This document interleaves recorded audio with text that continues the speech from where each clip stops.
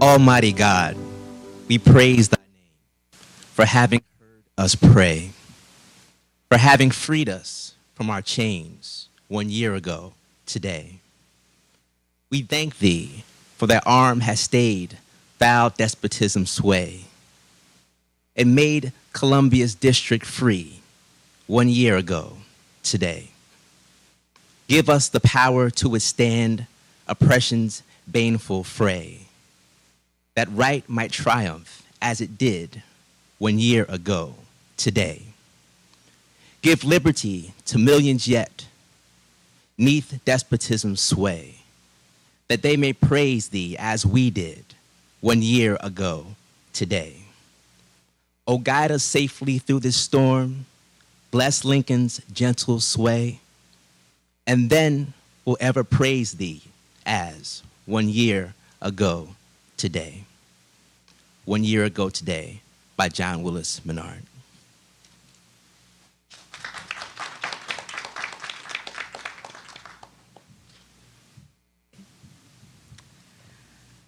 Welcome, everyone. We're so sorry that Nika Giovanni's not here tonight, but we do have something special planned, so thank you for coming.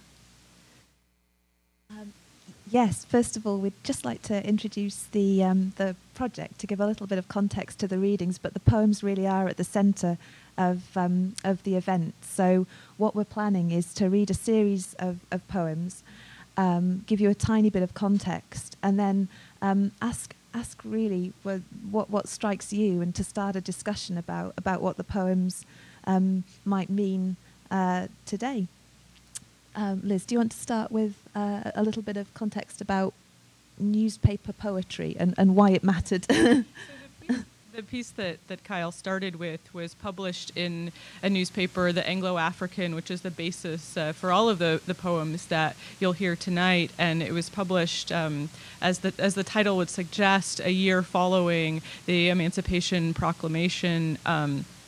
And our edition foregrounds, and what we hope that the event this evening foregrounds, is that poetry was played a vital role in the public discourse of the Civil War. And these poems published in newspapers were not a novelty. They were really significant in all of the conversations surrounding the Civil War, including emancipation and the participation of African Americans in battle, and that selection of poems. And so we see these poems as a sampling, but also as representative then of the really significant role that poetry and newspaper poetry played, as one more aspect of the Civil War. So it's not just all battles, but the role that literature and poetry in particular played in the action of the Civil War. It might be worth adding a couple of lines about the Anglo-African newspaper.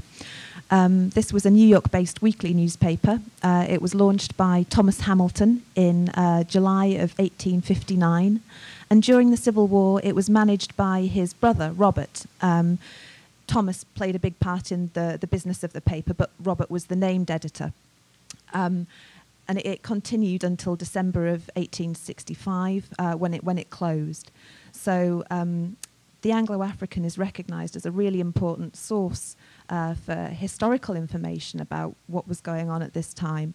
But the poems have been neglected, and some of them haven't been, as far as we know, performed since they were recorded in the newspaper. So it's kind of a special moment to hear them with voices out loud. So will we go ahead and begin reading? Sure. So the first poem you're going to hear is The Black Volunteers by Francis Jackson Copin, and it was published in the Anglo-African on the 9th of May, 1863. Francis Jackson Copin was born into slavery in the District of Columbia, and she was emancipated by her aunt before her 10th birthday. She moved to New England, combined work with study, and eventually, just before the Civil War, joined Oberlin College. So she was at Oberlin throughout the Civil War. And there she did all sorts of amazing things. She was on the gentleman's course for one thing. She studied Greek and Latin mathematics. She championed African American enlistment. She supported the Anglo-African. She ran evening classes for freed people. One of the poems that she contributed is this one that Holly's going to read now. Right. And there's a Latin phrase at the end of the poem, so I just wanted to give the translation before I do the poem. It's sic itur ad astra, which means the path to the stars, but I think in our contemporary parlance we might say keep your eyes on the prize. The Black Volunteers. We welcome our brave volunteers. Fling your caps to the breeze, boys, and give them 3 cheers. They have proven their valor by many a scar, but their godlike endurance has been nobler by far.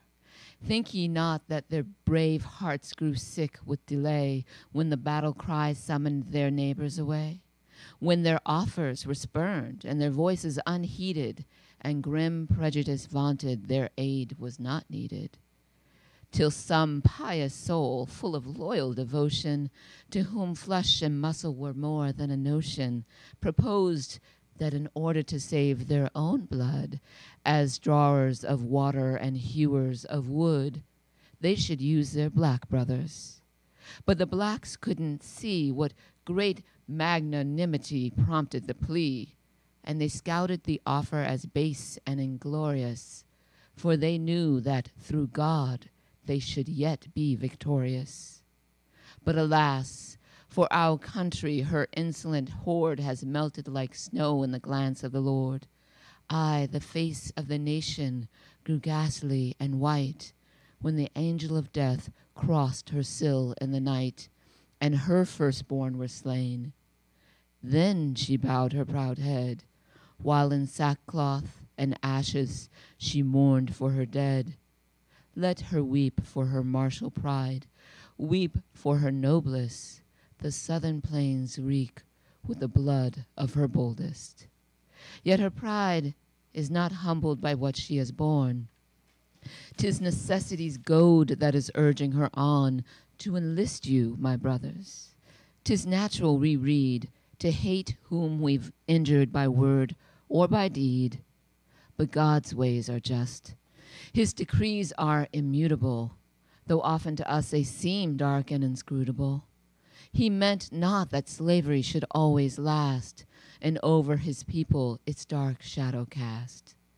Now freedom stands holding with uplifted face her hand dipped in blood on the brow of our race. Attest it, my country, and never again by this holy baptism forget we are men. Nor dare, when we've mingled our blood in your battles, to sneer at our bravery and call us your chattels. Our ancestors fought on your first battle plains, and you paid them right nobly with insult and chains. You pitied not even the sad and forlorn. You pensioned their widows and orphans on scorn. In your hour of bitterest trial and need, you have called us once more. To your voice we give heed. No longer your treacherous faith we'll discuss, but let God be the witness between you and us. We have stout hearts among us, as well do you know, that ne'er quailed before danger or shrank from a foe. They have come at your bidding, in dangers to share, and that which is grander, to do and to dare. Then away to the battlefield, brave volunteers. We'll not sadden your parting with womanish tears. Fling out to the breezes your banner of right, and under its broad folds assemble your might. Go liberty, honor, aye, all things most dear, are entrusted to you to defend and to clear from the stain of oppression, whose poisonous breath is less welcome to us than the black wing of death. Though millions assail ye, yet fear not their might. They shall vanish like mist in the sun's ruddy light, for God will go with you. His word has been spoken. His gleaming blade never in battle was broken. With him as your leader, Your cause will fail never. Sic itur ad astra, your watchword forever.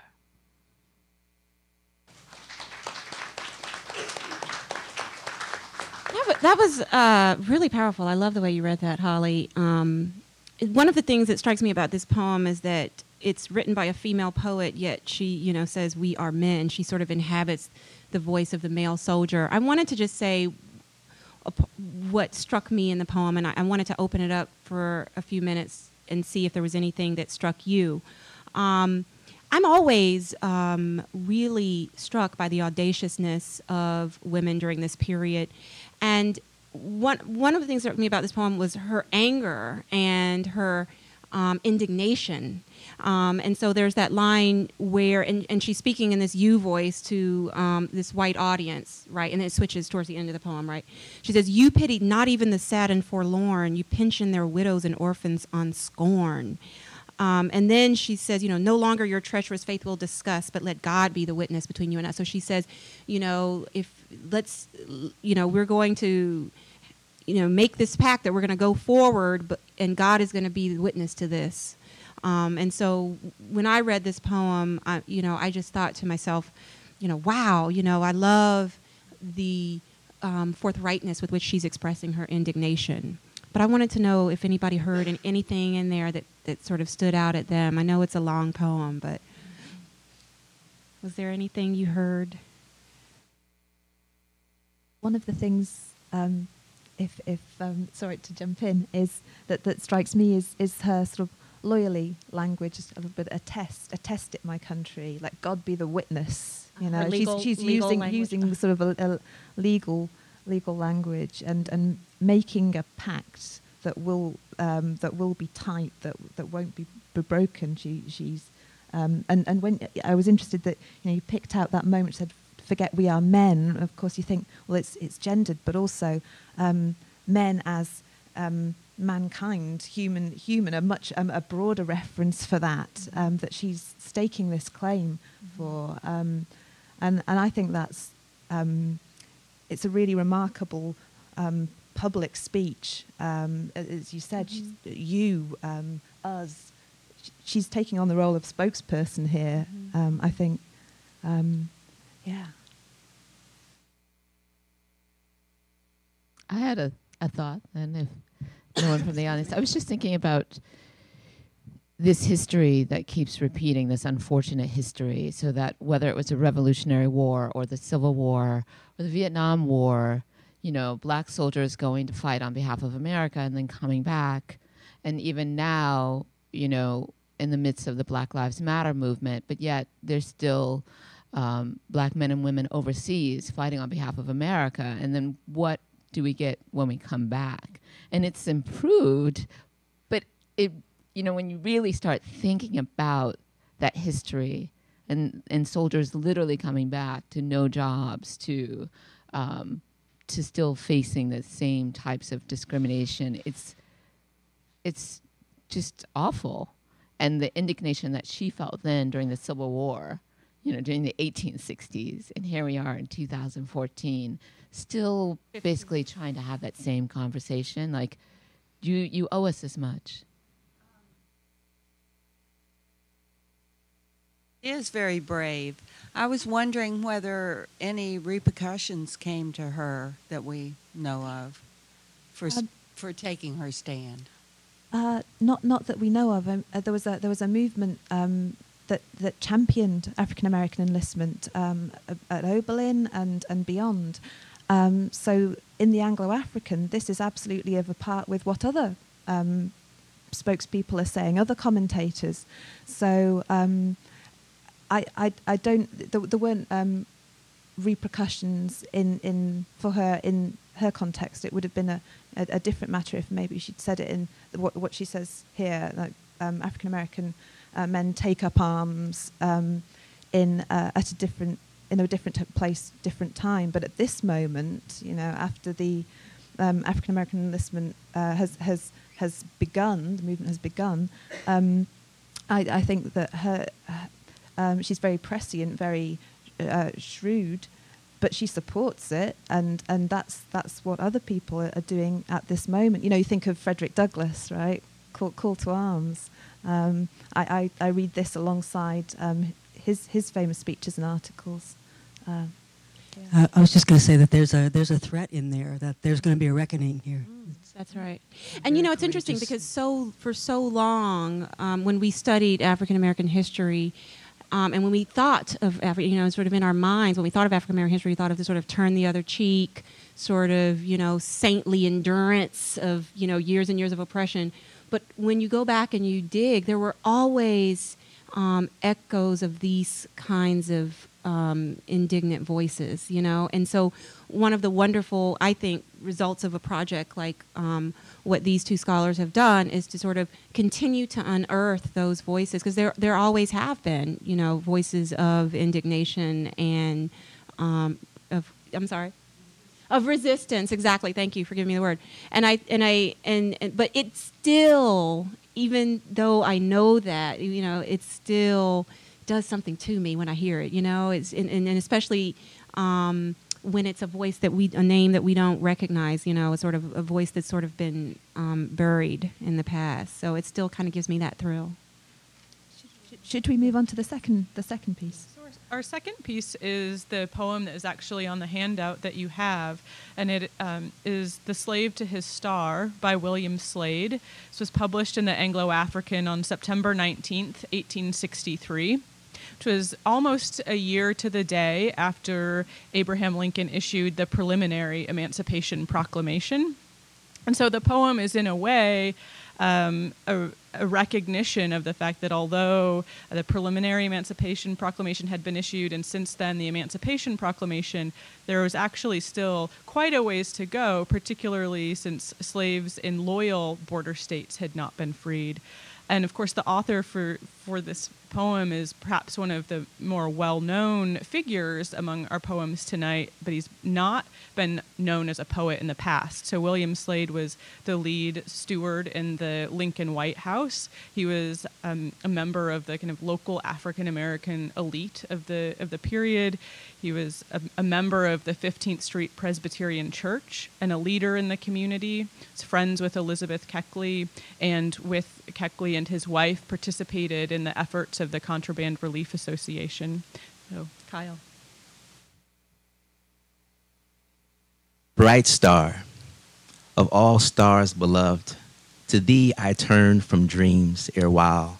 Far up in God's free heaven, unmoved, I saw by night thy ceaseless smile, lighting a path of hope afar, freedom's high watchfire for the free, steadfast and solitary star. I felt that fire was lit for me.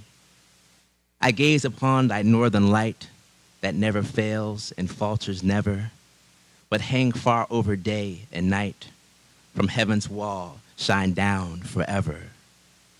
I seem to hear a voice of God speak through the silence down to me. Thy feet are strong, thy way is broad. The star shall be my path for thee.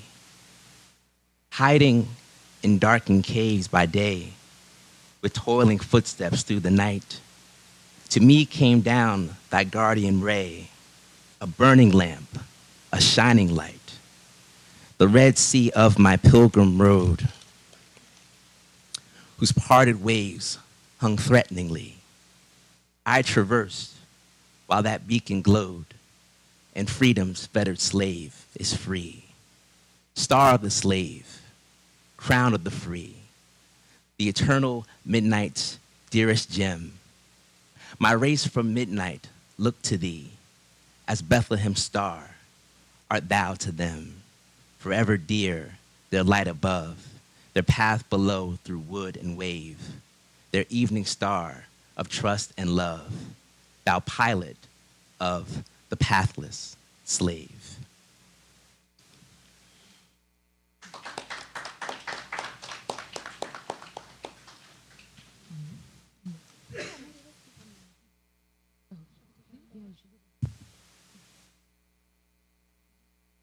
I think we're going to do two poems and then talk about them. So hold that star in your mind. So, do you read home again? So the next poem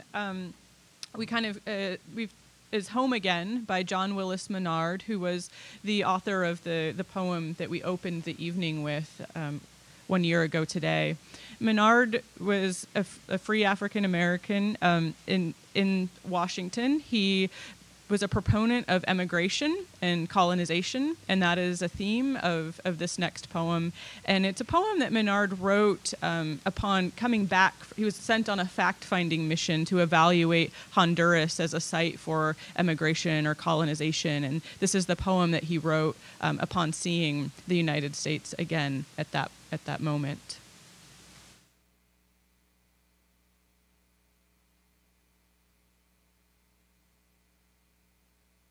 I am come home again to my native land, from the far-off bounding sea, once more to my own dear hills and dales, with a spirit light and free. Once more to my native scenes and skies, once more to the loved one's home, once more to my placid streams and lakes, I merrily, merrily come. Once more amid the din and clash of swords, mid the roar of musketry, where the daring sable warrior strikes for God and liberty. Once more amid the flood of blow and tears, where the cannon's iron voice speaks freedom on the southern plains and makes the slave rejoice. Once more to my dark-eyed maiden love, to make her red cheeks glow.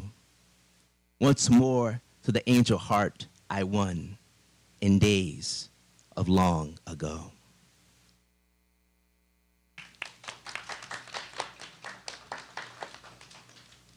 So I wanted to ask you all, so the first poem, William Slade, who was a steward in the White House, and, when I read that, of course, I thought of the butler, right, who, but, he was a member of the African American elite in Washington at that time. And I wondered if there was a connection between his hopefulness and his ability to class ascend. I mean, he wasn't obviously at the highest echelons of American society, but certainly at the highest echelons of African American society. And so there was something about that Slave to His Star poem that's just so hopeful to me. He says in the opening stanza, he says, I saw by night thy ceaseless smile, lighting a path of hope afar, freedom's high watchfire for the free, steadfast and solitary star. I felt that fire was lit for me.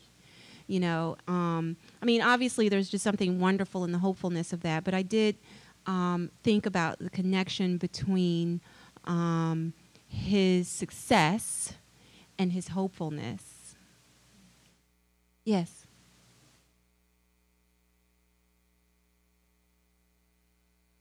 So as you were reading it, I took it to connect it. He connected it to the Underground Railroad, and that really made a lot of sense, knowing that they needed the North Star to use as a guide to arrive at freedom.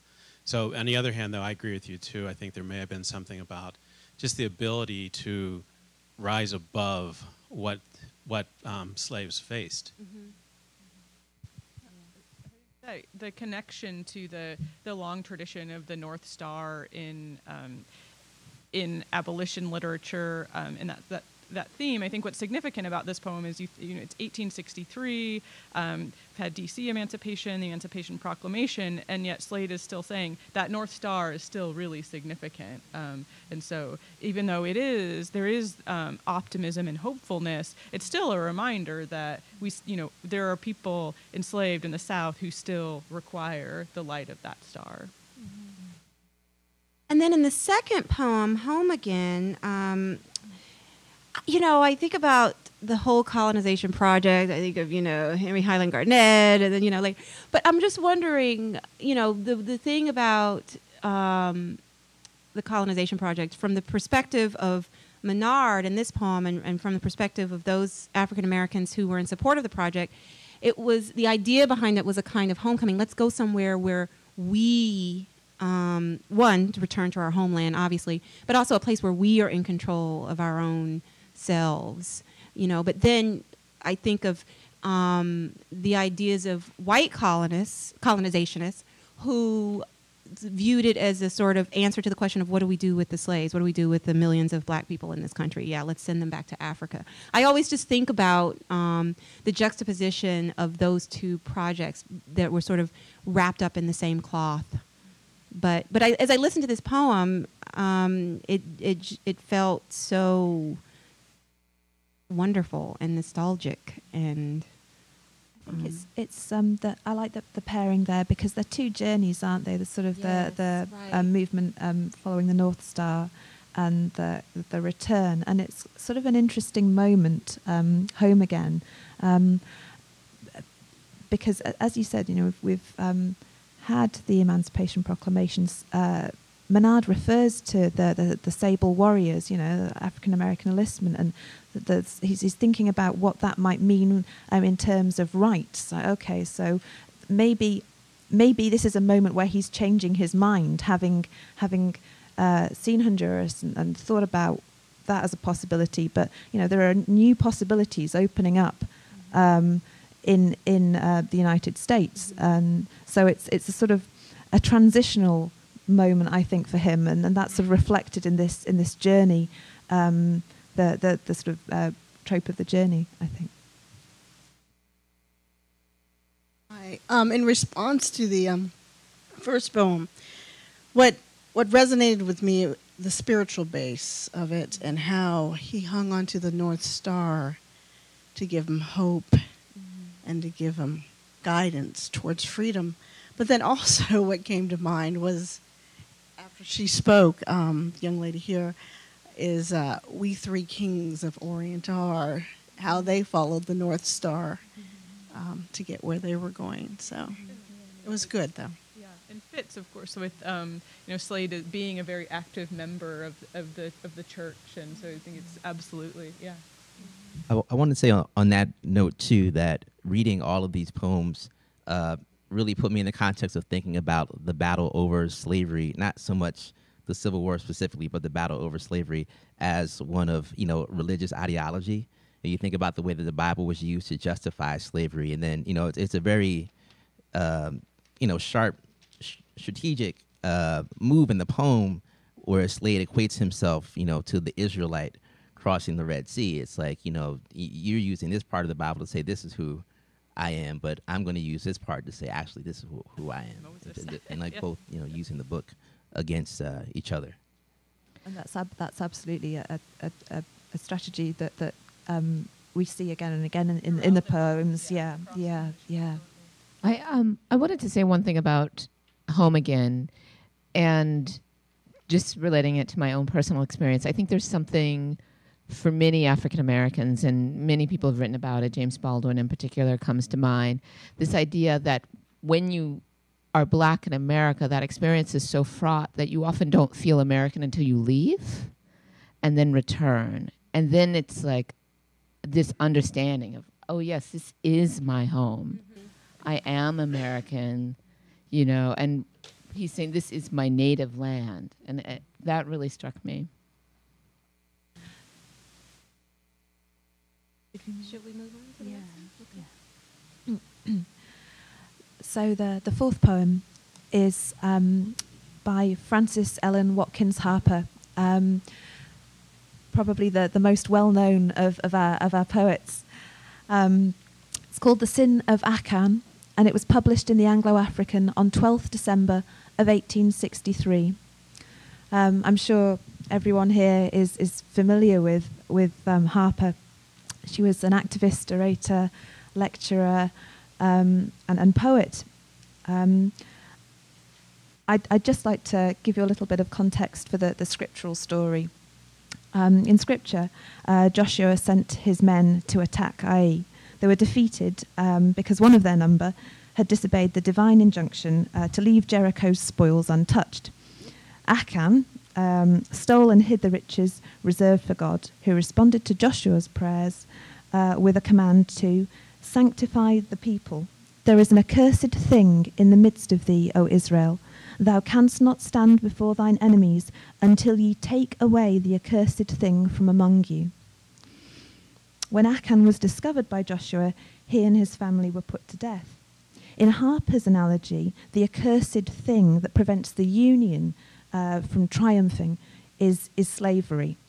So Lincoln, she's suggesting, is no Joshua. So it's kind of a really pointed critique, I think. And it's worth saying that this poem isn't really talked about in amongst Harper's works. So we know she's got all kinds of great work that is talked about, but this one hasn't been. And I wonder if it's something to do with her criticism, perhaps, of Lincoln. Yeah, so I mean, we heard in the first poem, 1 year ago today, bless gentle Lincoln, and this is a very different side of that kind of debate that's going on in this column. So, the poem begins with an epigraph. Will God give us peace and victory while one slave clanks his chain? The sin of Achan. Night closed o'er the battling army, but it brought them no success. Victory perched not on their banners. Night was full of weariness. Flushed and hopeful in the morning, turned they from their leader's side. Routed, smitten, and defeated, came they back at eventide. Like the snow on ice-bound streamlets melting neath the south wind's breath, backward from the field of battle flowed the bloody tide of death. Joshua, when he heard the tidings how his valiant men had fled, rent his mantle, and each elder cast the dust upon his head. Then in tones of earnest pleading, Joshua's voice soon arose, Tell us, O thou God of Jacob, why this triumph of our foes? To his prayer then came the answer. Why the host in dread did yield, 'twas because a solemn trespass mid their tents did lie concealed. Clear and plain before his vision, with whom darkness is as light, lay the spoils that guilty Achan covered from his brethren's sight. From their tents they purged the evil that had ruin round them spread. Then they won the field of battle, whence they had in terror fled. Through the track of many ages comes this tale of woe and crime. Let us read it as a lesson and a warning for our time. Oh, for some strong-hearted Joshua, faithful to his day and time, who will wholly rid the nation of her clinging curse and crime, till she writes on every banner, all beneath these folds are free, and the oppressed and groaning millions shout the nation's jubilee.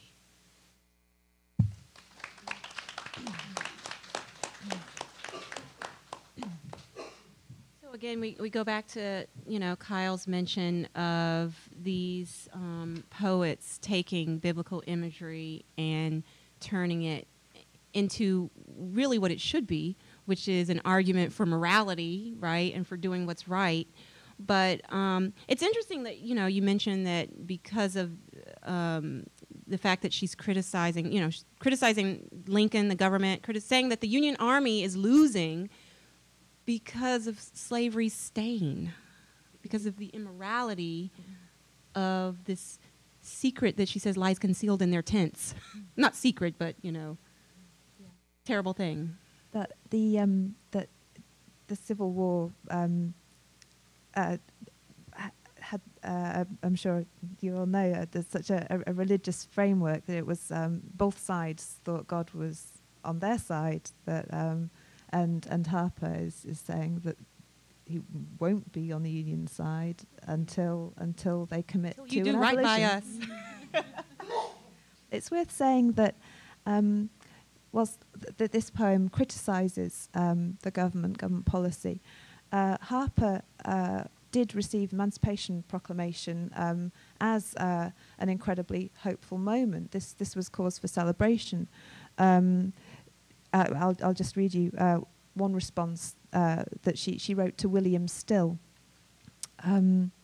I know that all is not accomplished, but we may rejoice in what has already been wrought, the wondrous change in so short a time. So again, it's about balancing perspectives at moments.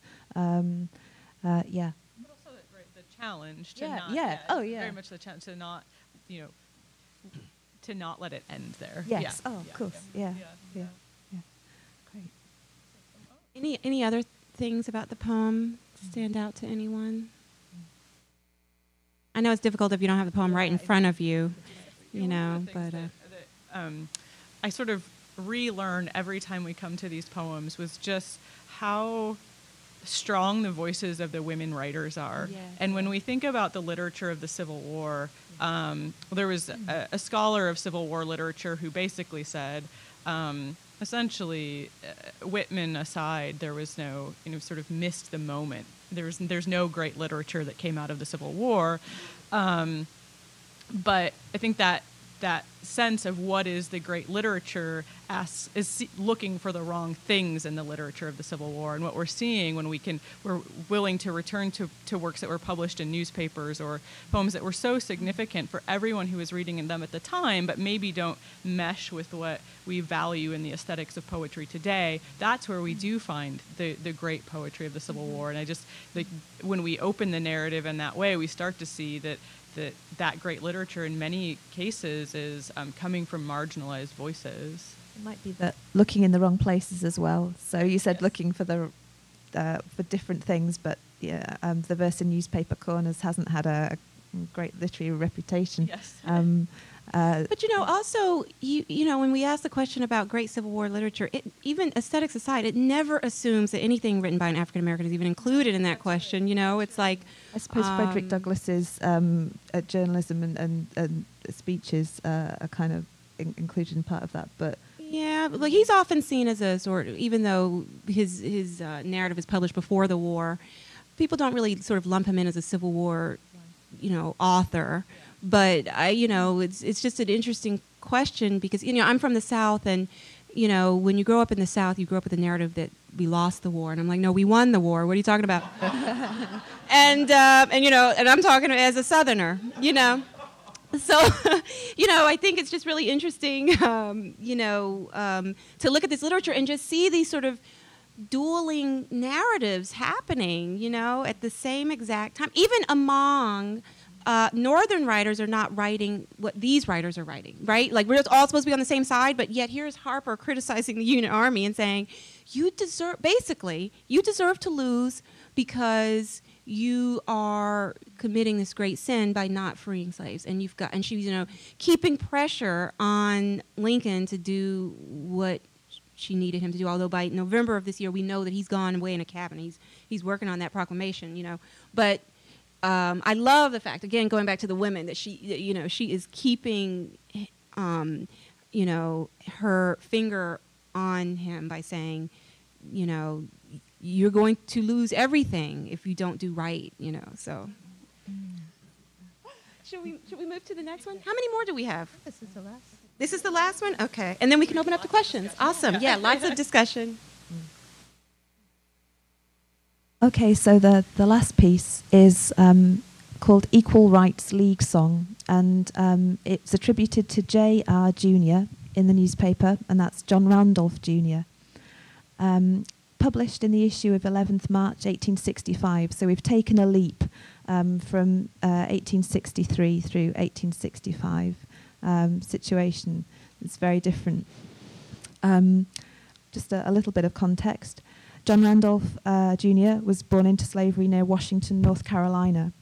Freedom arrived with the Union Army, and the National Equal Rights League was formed at the National Convention of Colored Men, held in Syracuse, New York, October of 1864.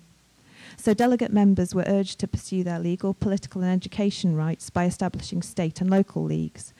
So it's possible that Randolph's poem, with its Carolina dateline, was addressing a local audience, saying, "Come on, let's rally, let's form an organisation." But in the context of the Anglo-African newspaper, which had by this time a national circulation, across north, south, east, and west, it takes on a national sort of scale. So maybe keep that shift in mind. Come, come, come, from the plain, hill, and dale, every city, town and vale, from the north, from the south, from west to ocean's mouth. Come ye men of every age, blooming youth and gray-haired sage, women fair, children rare, come our work to share. Rally, rally in our might, struggle on for equal right. Now's the day, this the way, come, the call, obey. Come, come, come. Let it not be forgot how oppressors fixed our lot, how they still at their will force the bitter pill.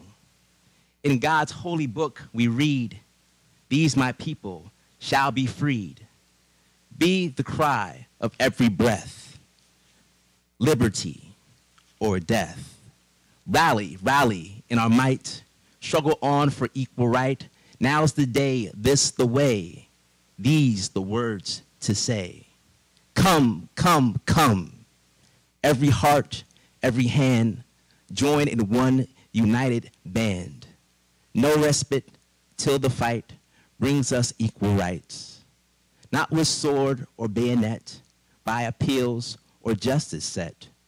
On the foe till he show injustice no more. Rally, rally in our might, struggle on for equal right. Now's the day, this the way, these the words to say. Come, come, come, don't delay, come away. Join the leagues and with them stay, never flinch, not an inch, till we gain the day. Then our children's children will love the leagues and bless us still, who did fight that they might have their equal right. Rally, rally in our might, struggle on for equal right. Now's the day, this the way, come, the call, obey.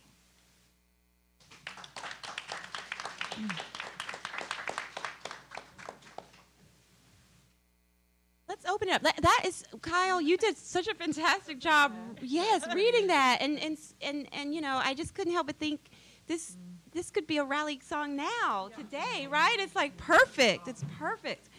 And, you know, they had this National Equal Rights League that these men established in 1864. And I think, wow, let's just do this all again. Was there a hand there? Yeah. Yes. Yeah, my name is Frank Smith, and I run the African American Civil War Museum here in D.C. So, thank you for coming. Yeah, sure. I just wanted to comment about the last poem. The war is over now, and the debate about the right to vote has become a big issue. Yes. And Lincoln is mum on this issue, by the way, of the right to vote, until April 11th, and then he was assassinated on the 14th. So the 11th is the first time he says that he thinks that the South ought to be brought back into the Union with blacks having full right to vote. He's referring to Louisiana. But the black community has been pushing this for a long time, particularly Douglas, saying that blacks ought to have full citizenship and equal rights, meaning the right to vote, once this war was over. By the time we get to this point, we know who's going to win the war. And we know already that, that this whole question of equal rights has to be put back together. So I think it's important to know that the black community pushed this. And in fact, it was the black community's vote that helped to reunite the country, because once they were given the right to vote, and they voted these southern states back into the Union as voters and helped to reunite it. So they needed these soldiers to win the war, and they needed the voters to bring the Union back together. So it's really a powerful poem, powerful story. Thank you. Thank you for raising that. Yeah, yeah. There's actually a moment in this poem that makes me actually quite sad. Towards the end, there's the lines, then our children's children will love the leagues and bless us still. And, you know, in the moment, I think about how, you know, our times are really defined in a way by the disconnect between the civil rights generation and their children. And like, that didn't happen. It's like, you know, then our children will love the leagues and bless us still. Not really.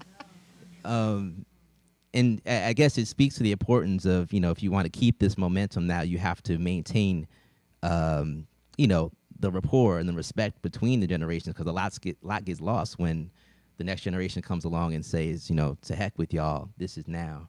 And it makes me wonder, well, you know, how did the children, you know, how did they respond to and sort of recognize that effort and sacrifice, you know. Thank you for that. That's apropos for what I'm going to say. I'm a substitute teacher in the DC public school system, and it would be wonderful to have this kind of thing happen somewhere there, that No Child Left Behind is not for our children. It does not help them feel good about who they are and where they come from. When I was in 5th grade, long time ago, in New York City, when the teacher went around the room asking everyone where their family came from, and they said Europe, and they said France and England.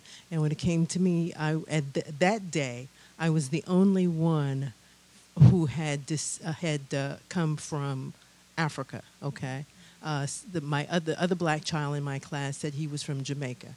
So you know, he ain't say Africa. So, but when it came to me, and I said Africa, you know, because it was such a terrible thing, and the children feel the same way today.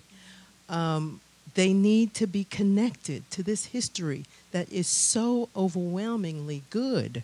You know, we were warriors. We did all kinds of beautiful, wonderful things in order to get to this place, and we have a long, long ways to go. And for them not to realize that is sad, because there are so many people who died and fought and lost their lives as a result of this struggle. So, including my brother, he hasn't died, but Frank Smith put a lot of time, energy, and effort into the struggle and should not be forgotten. I was thinking about, I think something that you said about the youth today, where the world is today, the country, this country in terms of like race relations. So I was thinking, like, we're not taught this stuff in schools. We're not taught, like, I'm just sitting here because I'm going to study abolitionism and the Underground Railroad at Colgate this summer. It's so much stuff that we just don't know. We are never being taught. So when you're saying we want our youth to connect, we didn't know that we were writing revolutionary stuff. And I think today, if we can take this and be at the forefront of this Black Lives Matter movement and let kids know that your voice can be heard, it doesn't have to, it can be in the form of something already written. Like, we don't have to go back and recreate revolutionary. It's already done. You know, we don't want to create new anyway, right? It won't easy. It's already done. So I'm thinking, like, now at Oprah, somebody said, we don't have a leader. We got leaders. Yeah, they're already here. Yeah. We just need to access it and get it out and let the youth know that it's already been done. These words, the fight for rights started back when the first slave ship landed, right? And the stuff is here.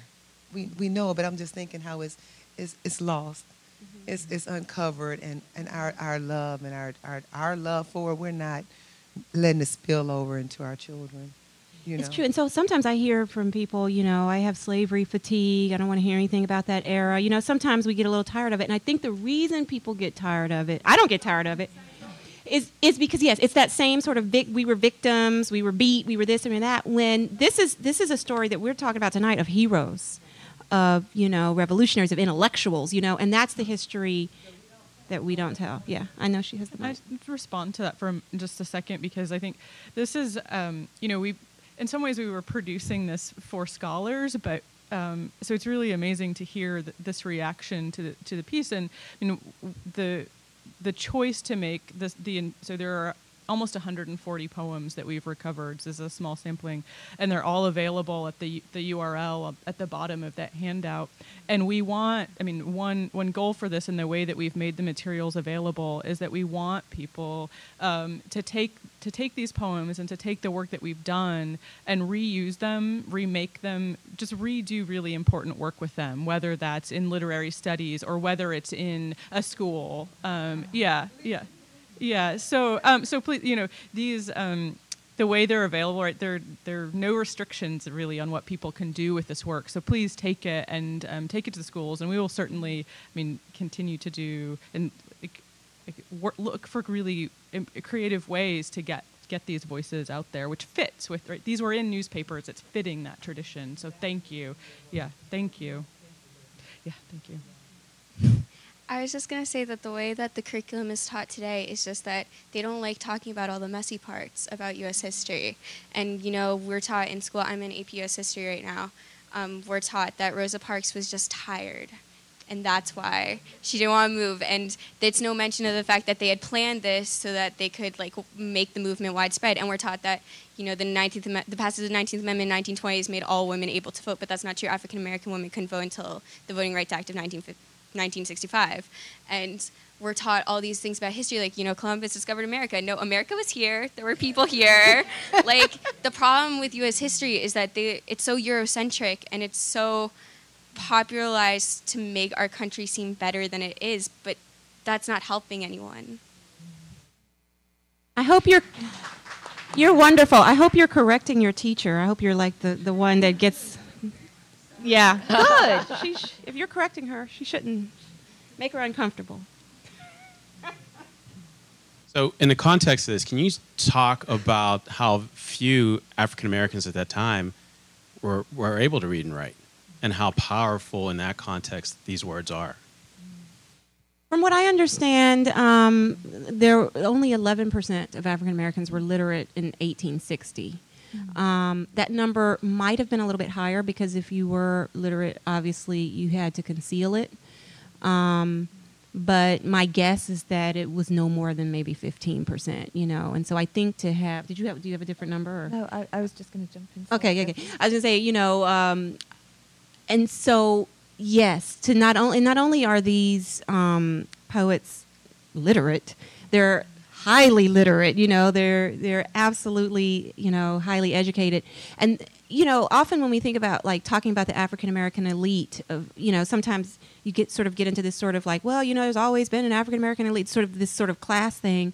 But I'm less interested in the fact that, you know, they lived on our street or wherever, and more interested in these writings, to be honest with you. I'm more interested in them taking the education that they had and using it for purpose. But I don't know, what were you going to say? I was just going to sort of draw attention to the blurry line between song, spoken word, and written poetry. So this is actually a song, the Equal Rights League song. And I'm thinking of the context where song is such a powerful medium, and it doesn't require the text-based literacy that you're referring to. So I think there's maybe an artificial divide between songs and poems now that we don't sort of see in these papers. So you can imagine the music. You could hear the music when it was spoken so beautifully. So I think that's another way to think of this, that it's not limited in maybe the senses that we think when we encounter it as text. And I do think, on that same note, how poetry has been such an important part of the African American oral tradition, and linking that oral tradition back to African nations, where there were always historians who memorized histories and recited those histories. And I think, you know, here in the U.S., I know my parents' generation, my grandparents' generation, they always memorized poems. Mm-hmm. And so that's another way of carrying literacy. Yeah. So I'm a business manager for a tech company based out of Silicon Valley, and I'm just visiting. Thank you so much for sharing your time. Thank you. Happy to be here. And I was so galvanized by what you shared today, especially with the audaciousness of the voices of the women. I think it really reminds me of concepts of race, gender, and the arts of survival, and how poetry is such a medium for resistance, and how it enables women, and Black women in particular, to have a way to voice their discontent and their indignation. So when I look at my Fortune 500 company, I don't see faces that look like me, I don't see women, and I don't see Black people. And when they do come along, it's so rare that they say, I want to be a director, I want to be a senior vice president, I want to be a CEO. They want to be a program manager, or they want to be merely a manager who is comfortable in that situation. So for me, I think, what are the subtle ways in which I can resist that phenomena, and what are the mediums by which I can challenge that in my own life? So thank you so much for sharing that, because I'm very inspired. That's wonderful. Thank you.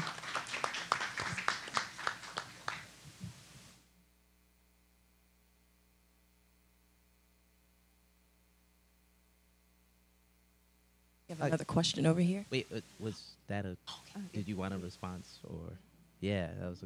Oh, I thought it was a statement. No, no. Yeah. Ways to. I mean, I don't think it's difficult to find the means. I think in the post-integration age, the question is, what are you willing to sacrifice to employ those means? I mean, that's always the question. It's like, you can say something, but then, what repercussions are you willing to weather? And maybe one thing that we can do, which maybe we don't do as well anymore, is have our own structures within the community that insulate our individuals or help them deal with that type of pressure. Because, like, if you're in a Fortune 500 company out in Silicon Valley, you're probably out on an island. So when they come for you, you don't really have anyone standing around and say, okay, well, guard the door. Right. So, we need to do that. And, to tie it back into Black Lives Matter, I mean, you'd be surprised how easy it is to connect into and build a network, through social media. I mean, we were talking about this before the panel, but, in its time, the printing press was kind of like Twitter. Like, it was the thing that allowed information to disseminate, not as fast as Twitter, but like relative to what people were doing, a lot faster. So you think about what we can do now, like, are we maximizing the technology in terms of what it can do for us as opposed to what it can do in terms of making money for other people? For me, like, that's the question. Like, everyone's on Twitter, like, and that's great, we're talking, but like, what are we doing? So I think that would be one way to build the type of networks where if you did want to take that step and say, no, I'm not going to do this, or no, I'm not going to allow you to diminish your potential by choosing the other path, like, you have a network of people that you can depend on to sort of weather the blowback, because there will be blowback. I wanted to, I'm using my phone not to text or anything, but I had a quote here and I didn't want to mess it up, and it's from Desmond Tutu. It very simply says, the price of freedom is eternal vigilance. And when I heard that quote, it really resonated for me, and in the sense of, I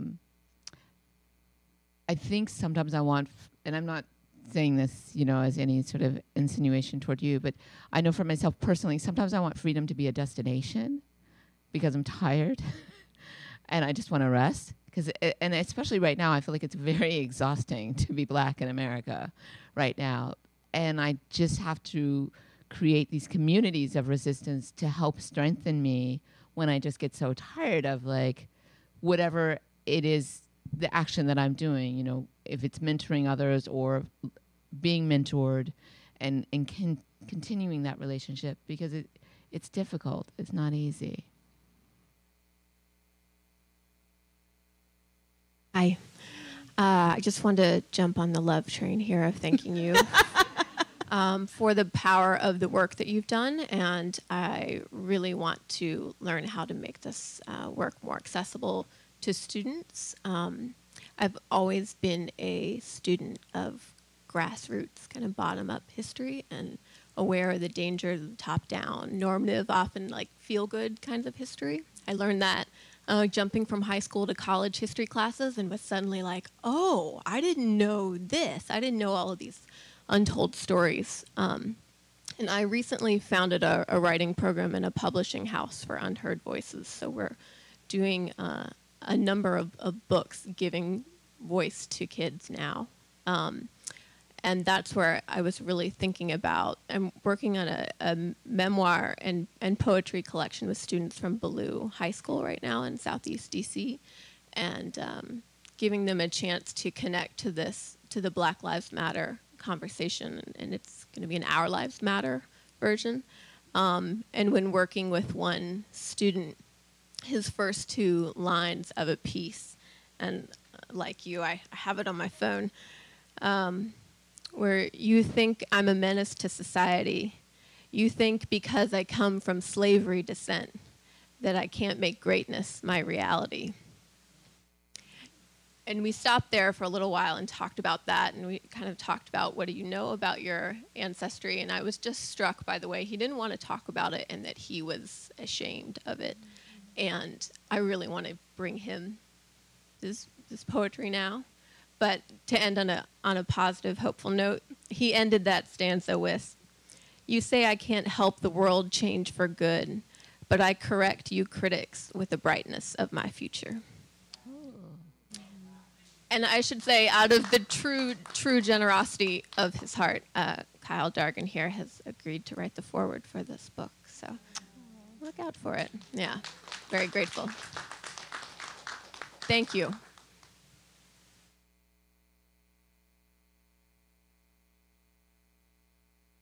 Well, I think they're recording. Can I respond to her that may be totally off the mark? Is it okay? You know, everybody okay with that? And you know, Toni Morrison once said that, I have the quote, and I don't want to pull my phone. We can have a quote battle, right? Right, but it's the idea that we are always, somebody says that we're not educated and we got to put 20 pictures of Facebook of an educated black brother.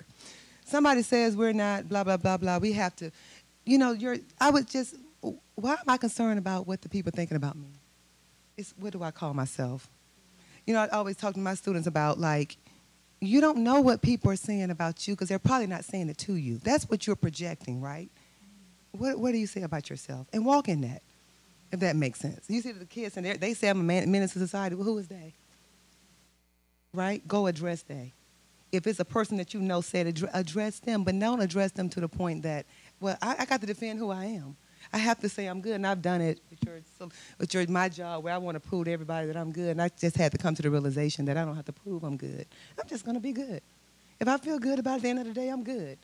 So it's about for our children to develop their self-esteem where we're not always trying to counter what the world is saying about us. And right now, I think with the Black Lives Movement, that's kind of what we're going on instead of, we're being reactive. I'm a queen. My people, so would they know this poetry and they know this stuff? This is where I come from. You know, it doesn't matter what people say, who they say I am. So I find our youth, and I taught in D.C. for a year, they were so concerned with everybody else instead of what am I saying about myself? Are you saying you're a menace to society? Are you saying what are you saying about yourself? And whatever you believe about yourself, act on that. You know, I think we have to stop. Toni Moore, I wish I had a quote now. We have to stop trying to counter what everybody is saying about us. Stop, define yourself and walk in it, because they're always going to be like the kids say, always going to be the haters. And let them hate. And don't even hear, and that's what I love about our president. Can we bring him up? When they hate on him, he keeps walking forward. He keeps his eye on the prize. He got an agenda, and I would tell our youth that. You keep your eye on your prize, and you just go straight to it. And it's the road from A to Z is not straight. It's up and down, but it leads to your destination eventually. So we can't, if I tried to counter everybody who hated on me, I'm wasting my good energy that I can be being productive, worry about my haters. You know, and it's so true. And my hope is that, you know, we are all hopeful that because these poems are available digitally, we will share them with the young people that we know, that we will, because the way for our young people to get that self-love is to just know the history. It's really that simple, you know. And when they don't know the history, they don't have it to stand on. And so I always say that, you know, my daughter is here. I try to teach her this history from a place of love, not from a place of hate. Because I believe that the indignation will come anyway once she sort of grows up and sees the realities. But I don't ever want to project my own. You know, because I grew up in Memphis, I grew up in the 70s. She's growing up in 2015 in D.C. It's a totally different, you know, she's never known a world without Obama, right? I'm like, you know, she doesn't even know 9/11 is just a number to her, you know, she wasn't born yet. So, well, she was born, but she was small. So the point I'm making is that I think, you know, one of the wonderful outcomes of tonight is, you know, all of these are available digitally. Disseminate, you know, put the link up on your Facebook page, put it up on your Twitter page, whatever, you know, send a text to your grandson, say, hey, have you seen this poem? I'm going to send this packet, I'm put it in my purse and send this packet to my nephew and just put it in his face. Hopefully he'll read it, you know. So, yeah. I just want the young crowd, the young blacks out now, I think it's one word that was in all of these poems they don't have. Hope. All of these people were in dire circumstances. They wrote these poems, but all of them had hope. And the blacks you see now that are in the movement, if they don't have hope, what do they have? So that's the difference between these people and the young. Thank And we you have for to that. push it. Yeah. We have to push it and tell them that if they get that hope, then you can fight it. Yeah. Keep their eye on the star. What was the Latin phrase? The literal translation Sic itur ad astra. which is seek the star. Seek the star, the path to the stars. Seek the path to the star. In response to you saying that you're tired and you just need to rest, I feel sad to see a person that's so young to be to the point that she's just about worn out at times. You have a long way to go, and you're going to need a lot of strength to even do the things that you need to do for yourself, let alone your family or anyone else you're responsible for. So with the small amount of energy that I have, that I can muster up, I like to send it to you because you're going to need it. It's going to get a lot worse. The more you fight, it's going to get a lot worse before you get a chance to sit down and take a breath. But I'm sad to hear that you're so tired. Thank you. And to add to that, I think that as African Americans, people should not take on those stereotypes and live those stereotypes, such as menace to society. And you did say you're tired, but you are a very successful woman. You are an example for others. And I think you should commend yourself, commend your parents, your grandparents, okay? And though you may feel tired, again, you're an example. So continue to do what you're doing because you are enlightening others. And you, as an example, you are helping others to grow and to achieve. And also to the young lady from Silicon Valley. She says your turn.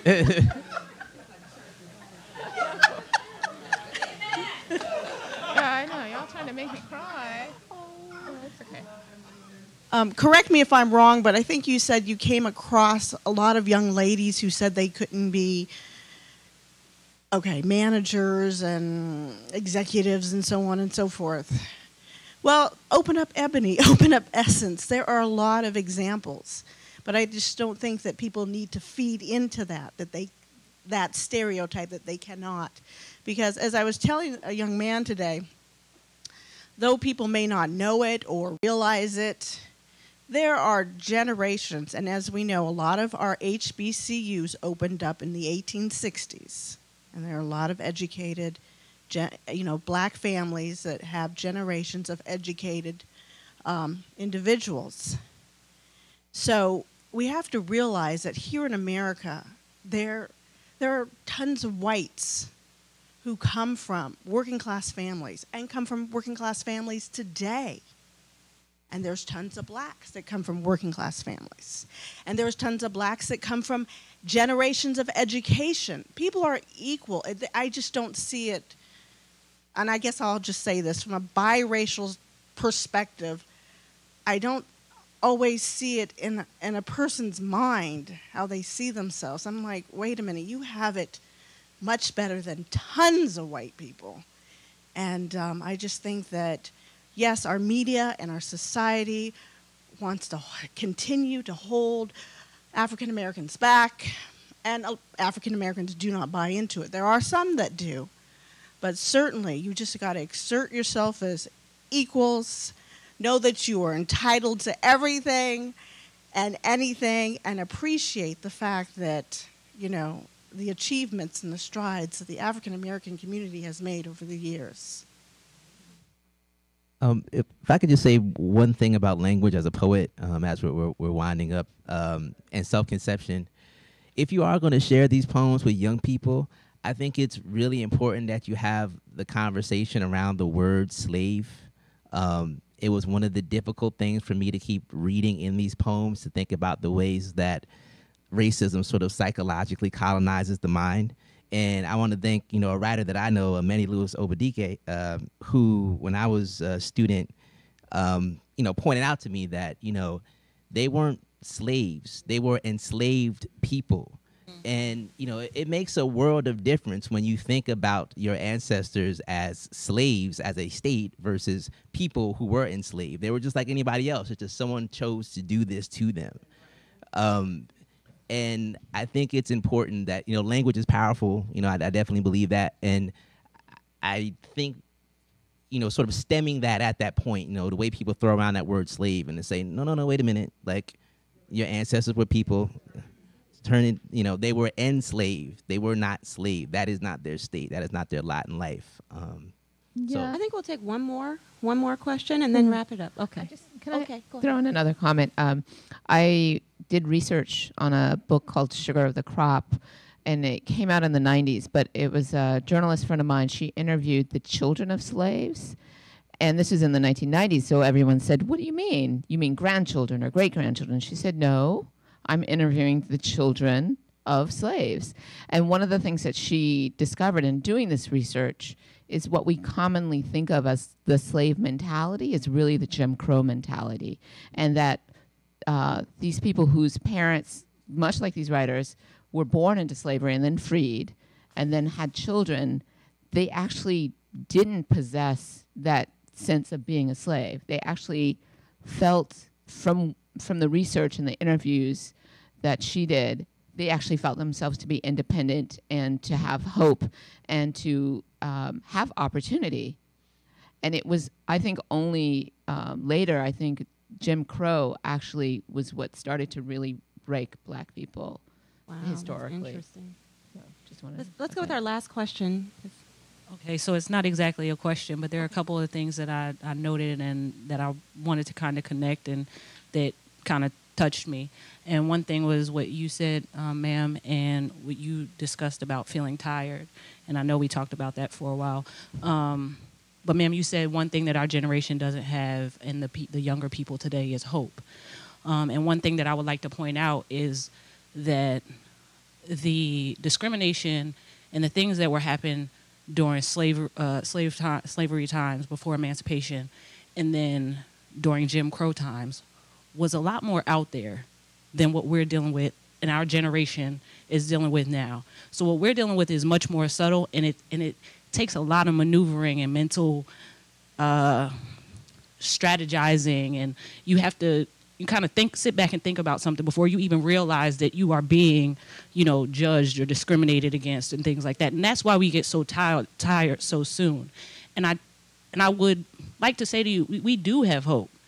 And then going even further back in the conversation, there was, I can't remember who said it, but someone mentioned that we talked about the leaders and how, you know, he thought that the younger generations would be so proud and praise. And a lot of people think that we don't have that, and we do. But I would also say, you know, somebody brought up the Oprah thing. I think there are leaders in today's movement. I think one thing that's very important is for the elder generation and the younger generations to find some common ground, to learn to respect each other, to learn to collaborate, and for the elders to feel like they can teach us and then pass the baton. And I think a lot of elders are still trying to hold on to the baton, and I understand why. You know, you got to fight that fight. You know, it's a good fight. But I think that at some point we feel like we want to be cultivated, and then be able to feel like that we can go out there and we can do the good work. And there are certain things, you mentioned Twitter, and there are certain things, social media and all types of strategies that we can come up with and things that we can also offer that I feel like a lot of time is not valued. And so that's just what I wanted to contribute, and it was really weighing on me. I'm so glad we're ending on this. Thank you so much for reminding us of, you know, looking forward to the future, passing the baton, and keeping the struggle going. I'm so glad. Thank you. Thank you, everybody, for coming. You're just a wonderful, wonderful group. Thank you.